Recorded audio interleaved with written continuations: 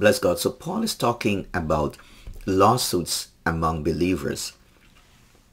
And he says, for grievances, trivial matters, why are you taking them to people outside the church to judge? Don't you have competent people within the church to deal with these matters? He says, I say it's to your shame.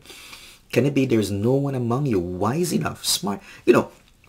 Bless God, in church, we've got people from all walks of life, different educational backgrounds, social background, skill set. And there are wise people in the church.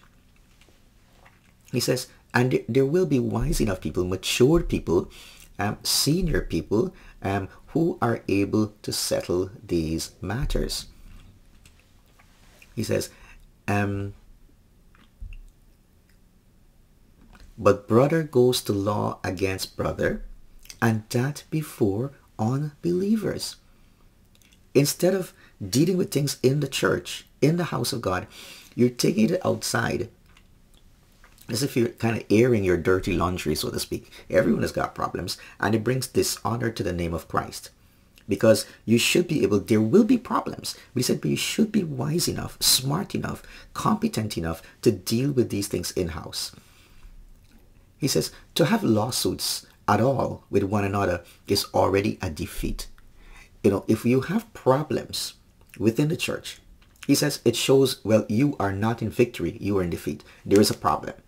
You have to deal with it. And the enemy is going to use these things to get in the church, to corrupt, to divide, and to defeat, to destroy the church.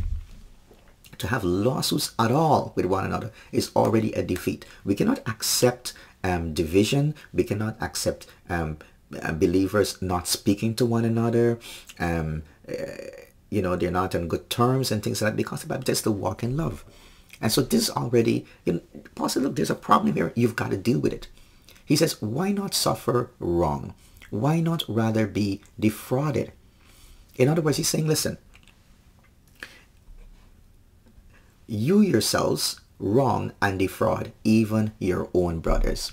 He says, what you're doing now, right? There probably could be some people in the church who are wealthy and powerful enough that they are taking advantage of other believers in the church. Human nature, all for greed, all for money.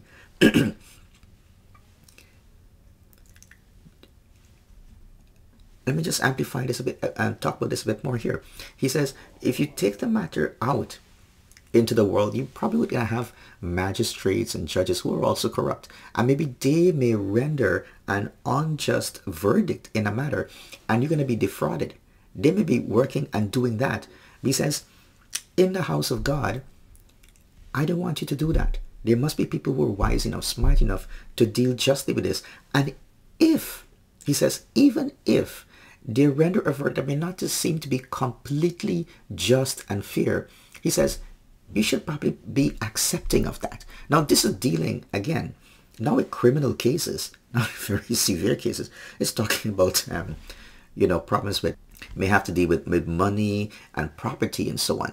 I don't think Paul is saying extensively, well, there should never be lawsuits among believers. It depends on the case. I mean, the world that they lived in at that time is different from the world we're living in today.